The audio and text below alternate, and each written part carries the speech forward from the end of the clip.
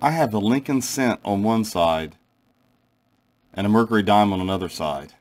Do I have a rare dual denomination coin here? Stay tuned to find out. But first, here's our Coin Help You community right here. You can find it at coinauctionshelp.com.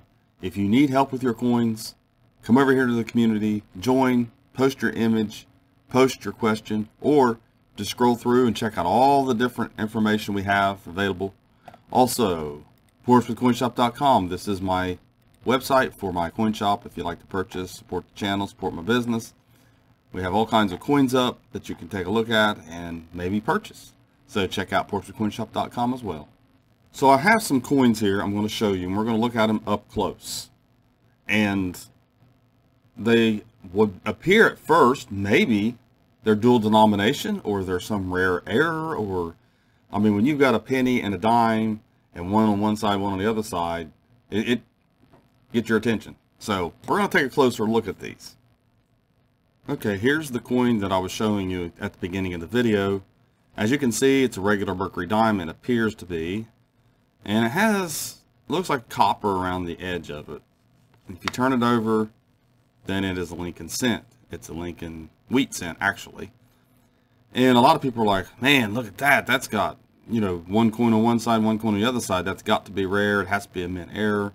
No one could do this. I mean, how could they cut that like that? Well, I can tell you right now that this is like a magician's coin. Someone glued this mercury dime inside the cutout of the Lincoln wheat. And this does not happen at the mint. This is not how dual denominations happen.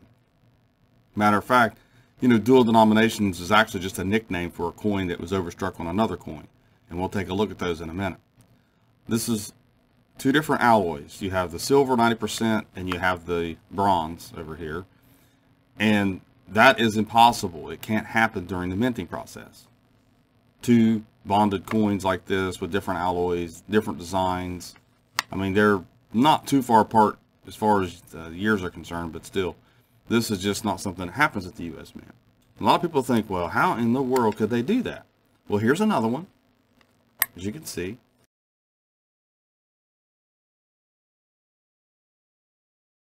But here's the inside. This is what it looks like. You see all those, basically it's a circular grooves. It's almost like someone could have used a lathe. It looks like this was glued in there at one time. There's a little bit of glue inside of it. I can't think of any reason someone would do this other than to fool someone, to play a trick on them, do a magic trick or something like that. But you can see the intricate lathe lines, it appears to be. Someone in the comments could correct me if I'm wrong on that, but that's what it looks like to me. And it would take a very fine small bit to do that. So, and they just fit right inside each other. And then here's another one. This one, I mean, it appears to be a slightly damaged barber quarter.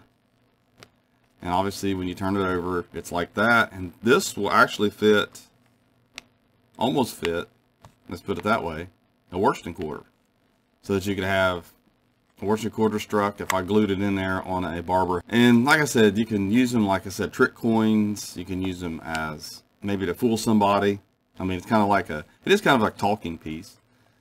You can actually put a Roosevelt dime in that one. But that's just basically what they are. They're just damaged coins. Damaged coins that are kind of cool, but they don't come from the U.S. Mint like this. And let's take a look over here at actual dual denomination. So when you're looking at this, you want to see this right here. If you think you have an overstruck coin, this is a Lincoln cent struck on a 2000 dime. And here's another example. That's what you want to see. And you can scroll down, look at heritage sold auctions. You can see all of these double denomination, dual denomination, and check out what they look like. Here's an interesting one here. Looks like it was overstruck. I see it says that the Susan B. Anthony dollars overstruck on a 78 Jefferson nickel. This is what it would look like. This one sold for $15,000.